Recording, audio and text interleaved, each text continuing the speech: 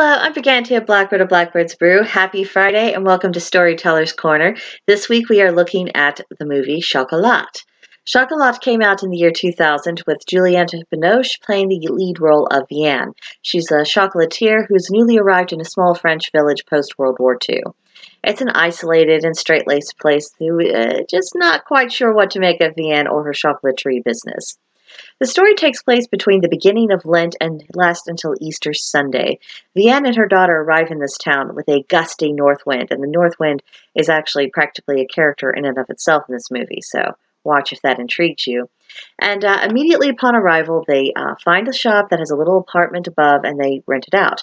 Their landlady, played by Dame Judi Dench, is kind of a little bit of a rebel in her own way, and she warms up to Vianne gradually, albeit gruffly, as do many of the villagers who find themselves intrigued by Vianne's chocolate, her sense of life, her worldview, and, the small comforts in life her little treats represent. However, the local Comte de Renault, who is also the mayor, and he is the landlord to many of the village businesses, he's put off by Vianne. She doesn't attend church, and he is scandalized to discover that Vianne has never been married, and therefore her child was born out of wedlock. Ooh. Late 50s Catholic French countryside. That would be something to get the tongues wagging. And he's an influential man, so he proceeds to bully the young village priest who's been at his pulpit for all of 5 weeks at the start of the story to encourage the locals to keep their distance from the chocolaterie, and he begins putting his pressure around the village himself directly. And that's when a small-scale cultural war begins. The Comte is trying to maintain the status quo and encourage austerity, tradition, and not just tradition in the sense of, oh, look at this wonderful thread we have tying us together. It's more so tradition because it is tradition, and therefore, the sake of tradition, we're going to continue carry on exactly as we always have.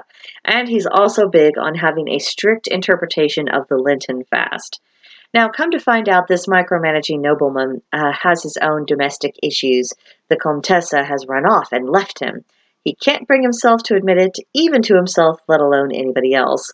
And this sense of failure he's carrying about his personal life is providing extra fuel in his crusade against Vianne and her chocolates. As the story goes on, it becomes clear that the village doesn't desire controversy. They're just wanting to enjoy their lives, and if it wasn't for the Comte, there wouldn't be any major uproar to begin with, once the people got used to having the chocolaterie around.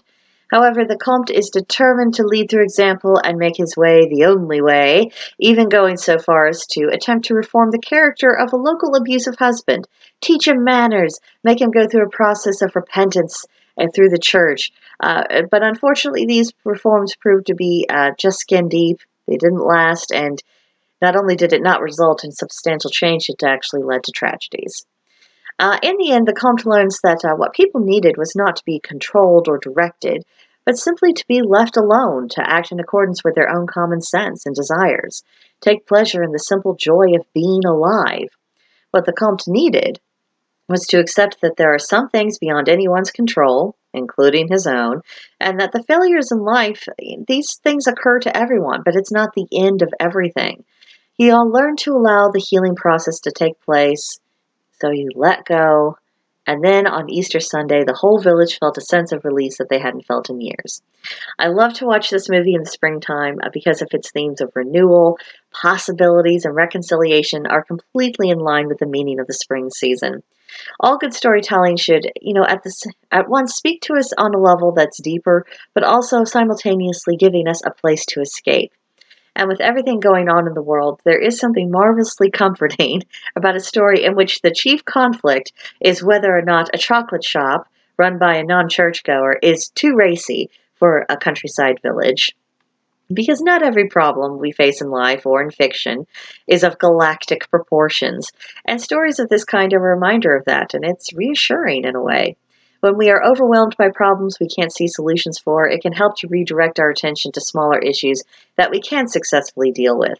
And when we do what's within our own power, it helps restore our confidence in our own agency, and that helps keeps us moving forward and teaches us to break the big problems into smaller, more manageable chunks. So if you haven't seen it, I highly recommend it. If it's an old favorite of yours, this is the best time of the year to watch it. So let me know what you think. Leave me a comment below or come see us on Discord at Blackbird's Brew. There's a link to join below, along with a whole other links of where you can find content of this kind. Please like the video, subscribe to the channel, and I'll see you in the next one. Bye.